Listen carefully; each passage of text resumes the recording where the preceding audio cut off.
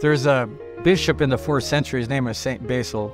He was a bishop of Caesarea. He made a very significant statement, I think. He said this: "Annunciations are very frequent, but incarnations are very rare." And what he was really saying is this: bold announcements on behalf of what God is doing or saying, or what he's going to do, they're very common. People are declaring all the time what God's going to do.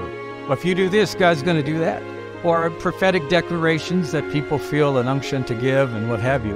And all these bold declarations are quite common. But really, people who follow the humble way of Jesus are much more difficult to find. That's really what St. Basil was saying. Annunciations are frequent, but incarnations are rare.